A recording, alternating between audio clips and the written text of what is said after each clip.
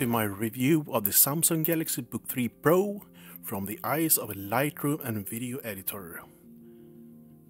So if you're looking for a good laptop to edit photos on in Lightroom and Photoshop, plus some video editing, this is the video for you. A few weeks ago I bought a new laptop to mainly edit photos on. On my spare time, I'm a wedding photographer, and I was looking for a laptop that I could use while sitting on my couch in front of the TV, culling photos in Adobe Lightroom, and do some video editing for YouTube. And I found, ta-da! The Samsung Galaxy Book3 Pro 16-inch. I've been using a Dell XPS desktop that I bought back in 2018, I think, to edit my photos. But it has its limitations since it's, well, 5 years old. And it's a desktop, not a laptop.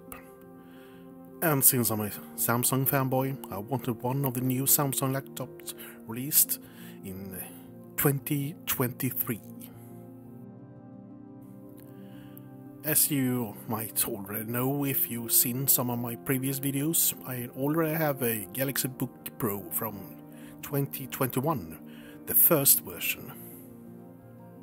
It's a 13-inch laptop with 16GB of memory and 512GB of storage, but the CPU could be better, and Intel has done some upgrades of their CPUs from Generation 11 to Generation 13. Which you can find in the latest Samsung laptops. First, I wanted, of course, the Galaxy Book3 Ultra 16-inch, cause, well, it's the best one. But then I saw the price here in Sweden. It's expensive. Really expensive.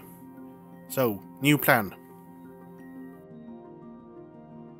Long story short, I bought the regular Galaxy Book3 Pro 16-inch instead, with 16GB of memory and 1TB of storage, for half the price of the Ultra model.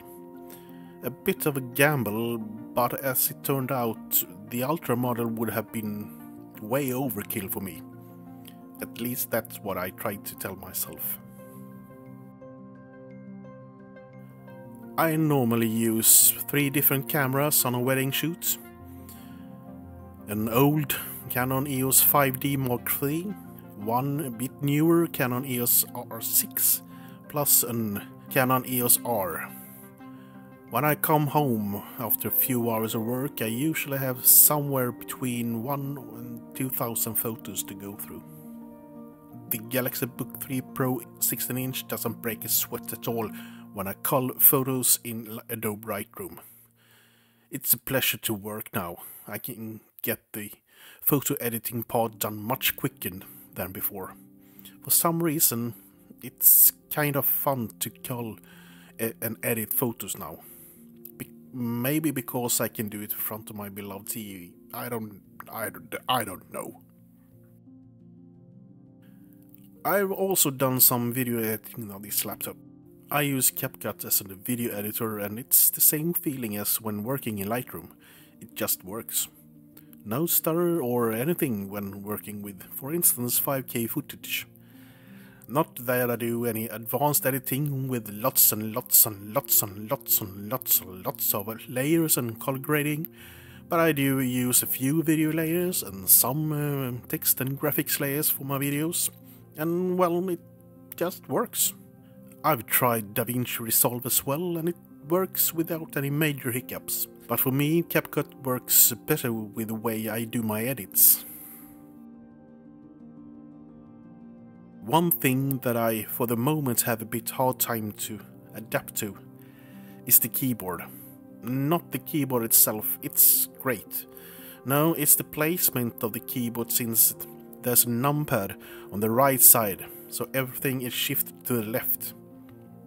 But that's really the only thing I don't, for the moment, like about this laptop. The massive touchpad, though, is lovely to use. but I never had any problems with the touchpads on Windows laptops before.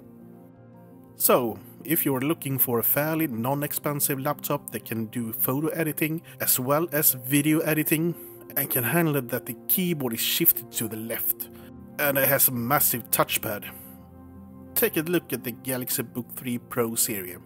You won't regret it. Until next time, thanks for watching. Please like and subscribe if you haven't already, and have a lovely day.